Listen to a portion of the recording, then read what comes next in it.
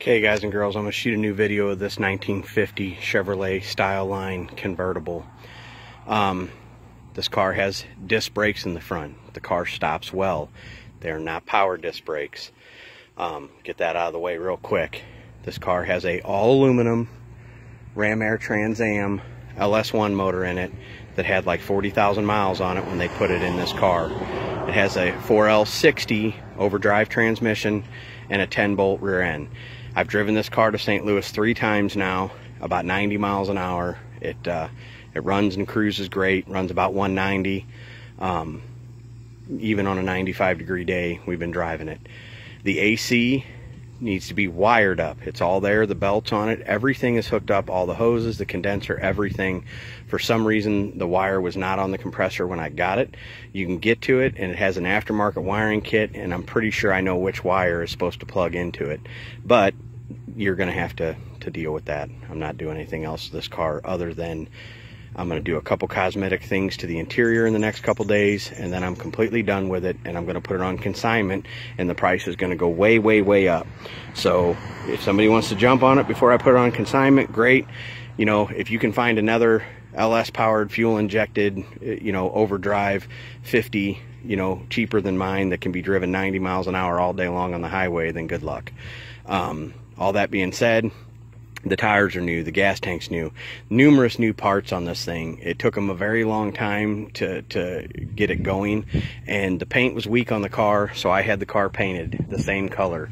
The car has 2 flaws in it now, which I'm going to eliminate one of the flaws next week when I get time.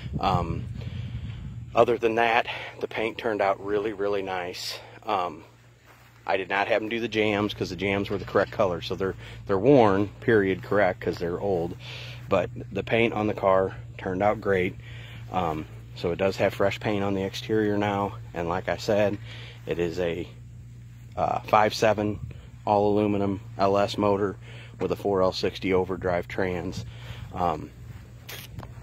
It really needs a cool gauge setup in it. I'm not putting one in it. It's got aftermarket oil temp, amp, and fuel gauge, and they all work. I'm not putting a speedometer cluster in it because if I pick one, somebody else will pick another. It is a manual top, manual steering, manual brakes. I cannot emphasize enough that the brakes work great. You hit them and they'll jerk you. So they are disc brakes. I'm going to paint that steering column tomorrow or the next day antique white to match the dash, and I'm going to dye the lower door panels the darker green to match the inserts on the seats, and then I'm done with this car. I'm not doing anything else to it but drive it. I plan on taking it to the rod run in September, and I plan on taking it to cruising the coast in October if it's not sold.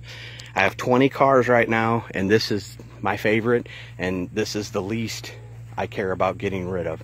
There's other videos and other still pictures of the underneath. This car's in great condition. The frame's in great condition. The exhaust is new. Like I said, just so many numerous parts, new wiring, this, that, the other thing. There you go. There's a picture of it with the new paint, 1950 Styleline convertible. The chrome is all in real nice shape. You know, it's not perfect, but it's nice. So, especially for as old as it is, but just a super cool car. You know, the paint just had some chips, rock chips here and there, and some chips around the edges and stuff from opening and closing the hood and things like that. So anyways, 1950 Chevrolet Styleline convertible, fresh paint.